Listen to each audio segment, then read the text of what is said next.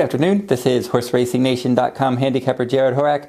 We have two Kentucky Derby prep races run this week for our video feature race of the week. We had the Florida Derby and the Spiral Stakes. Now, the Spiral Stakes is the better betting race. That's where I'm going to have my wagering strategies.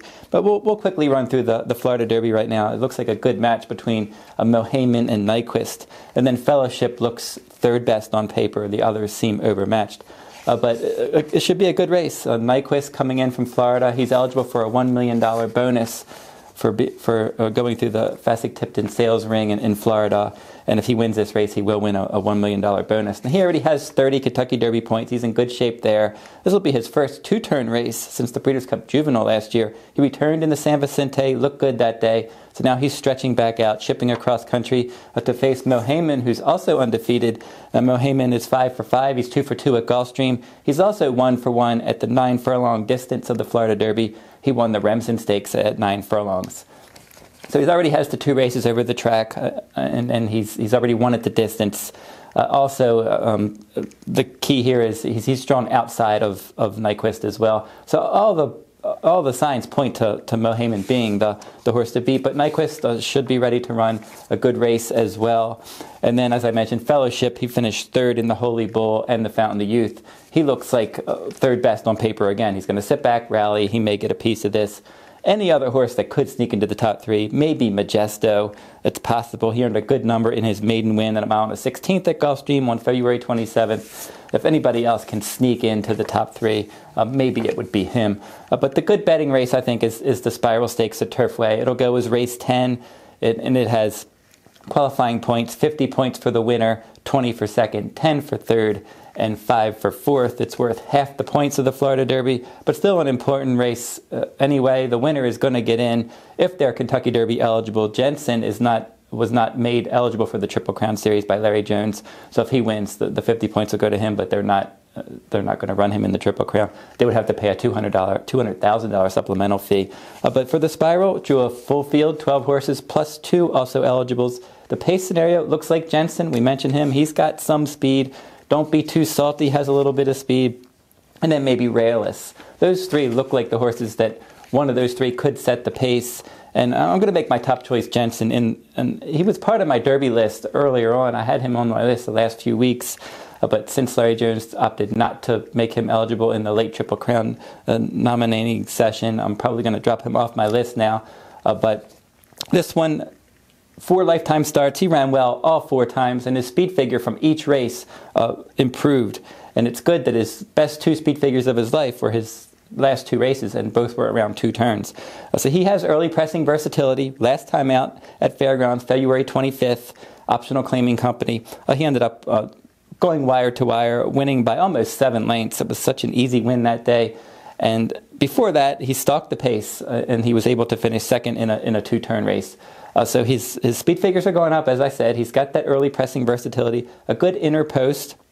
His dam sire, Hard Spun, he won the Spiral Stakes a few years back for trainer Larry Jones. So there's a lot of positives. Larry Jones said this horse reminds him of Hard Spun.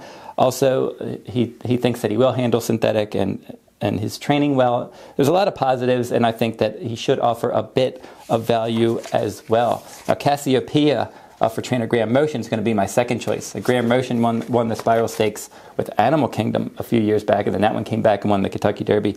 Cassiopeia has been pointing to this race for quite some time.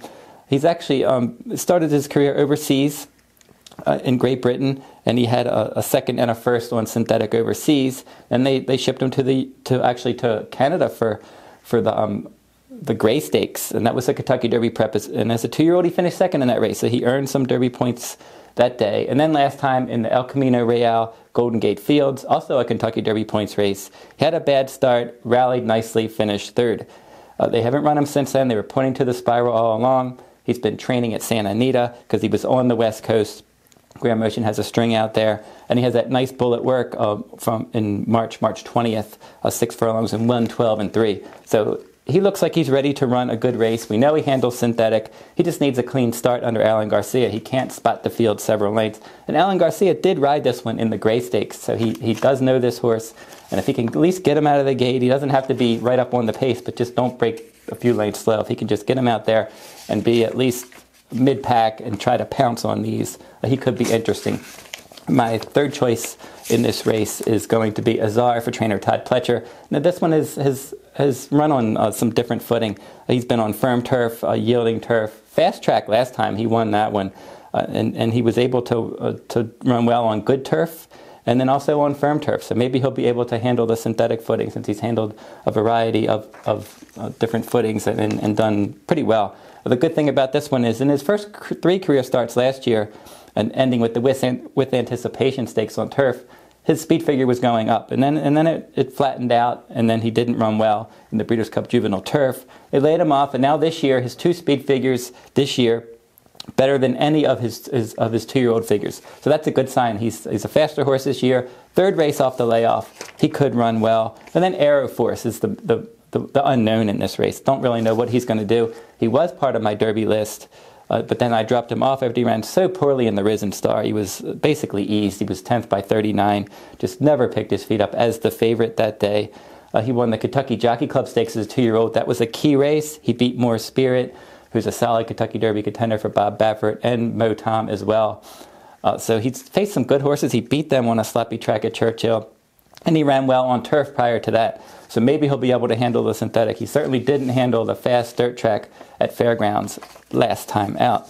So this is how we're going to play this race. For our $40 wagers, we're going to make a $16 win wager on number 3, Jensen. We're going to play a $6 exacta box with Jensen and Cassiopeia. That's the 3 and the 8. And then we're going to come back and play a $3 exacta box. We're going to put Jensen and Cassiopeia.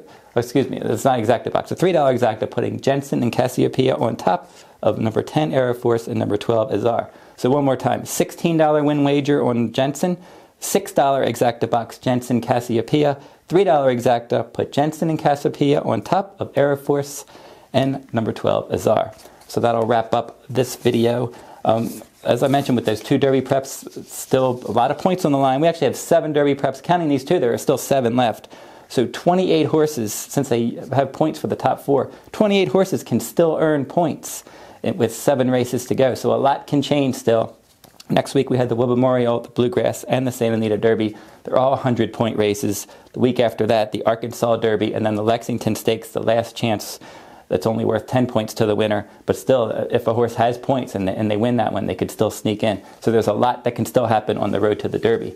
So next week we'll be back previewing the big races, the Wood, Bluegrass, and Santa Anita Derby. Until then, good luck at the races.